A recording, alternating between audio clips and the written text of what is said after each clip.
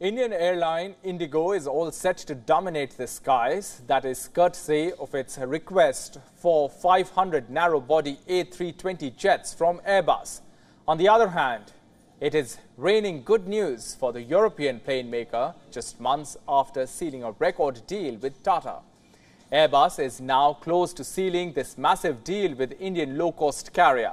Reuters sources said that European plane maker is the front-runner to back the deal. If the deal goes through, it will be the biggest aviation deal in recent history. That will beat the 250 aircraft deal it struck with TATA this year for Air India. The deal could be valued at $50 billion. The plane maker is also in talks to sell 25 A330neo to Indigo. Indigo's commercial ties with Airbus go a long way back in history.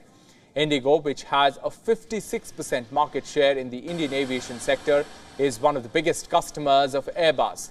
The Indian airline has ordered 830 Airbus A320 family jets so far. The expansion drive by Indigo comes as India sees a strong rebound in travel post-COVID, with passenger numbers surging despite high fares. India is the world's third largest aviation market, and Indigo aims to take advantage of that, double its capacity by the end of the decade and expand its network in international markets.